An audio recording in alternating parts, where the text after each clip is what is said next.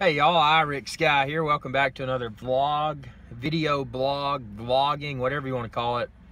But today I want to post some more in regards to the GoPro HERO5 session. Now, as you know, if you're a subscriber to my channel, youtube.com/IrixGuy, you know I've been obsessing over the new GoPros.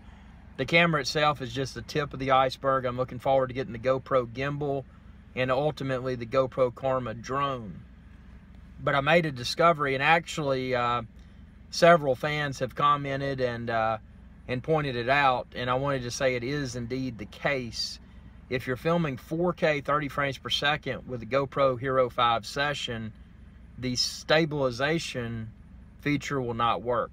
Not that that's an issue, but it's something to be aware of, because even though I thought it was on, I later discovered that it was not, because I was filming in 4K 30. Now, if I was using the lesser resolutions, the stabilization would work. Not a big deal. Ultimately, when the GoPro gimbal arrives, that's something that I won't be utilizing inside of the camera itself anymore anyway. So, you know, the gimbal will be doing all the stabilization, so there won't be a need for in-camera stabilization. But I thought I would point that out.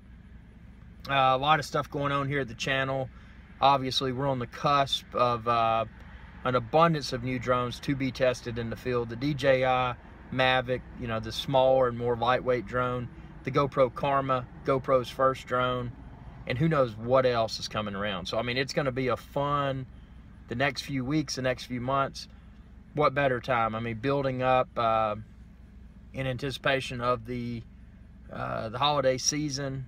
You know, you've got all this new stuff coming out, and it's going to be fun to field test. So subscribe if you haven't already, youtube.com/IrixGuy, and share this video and any of my videos with others. Thanks for watching. Y'all have a good day.